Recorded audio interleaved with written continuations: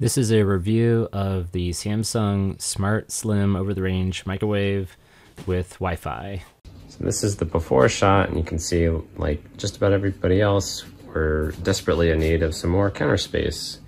So we really want to reclaim the space used by that guy. And we'll see if this slimline microwave works for us. So here it is installed. It does stick out quite a bit, but there's plenty of room underneath, which is what I was worried about, this height between the top of the pots and the microwave, so that's great.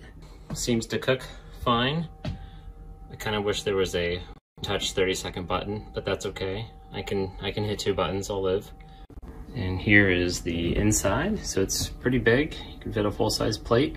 You know, it's not as tall as a traditional one, but I don't think I really need a tall one. I'm not going to be cooking turkeys in here. So, pretty happy with it.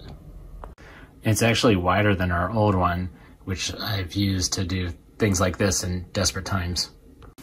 Okay, well, a Starbucks venti doesn't quite fit in there, but I shouldn't be buying this anyway. Also, the fan is incredibly loud, and so loud I think something might have been installed incorrectly. Can't hear anything, even on the lowest level, it's incredibly loud. So one thing I was surprised to see on this microwave is that it has Wi-Fi, which is just about as ridiculous as it sounds. So if you link up your phone, you can send the cooking settings that you want to use. So I'll set the cooking time to 8 seconds. Send the microwave. Start. I'm not sure why that's useful, because you still have to hit start on the microwave.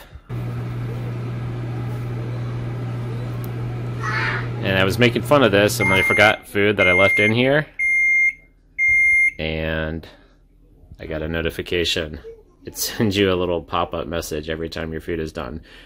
Which would be useful if it was like if you didn't open the door after 20 minutes and it would tell you that. But it's kind of just annoying that it tells you after your food is done every time. Apparently you can cancel the time. Cancel cooking. Hey! So you can't turn it on, but you can turn it off. And you can control the light. I guess that's something. I do like the space savings, so it's nice to have our reclaimed coffee area now.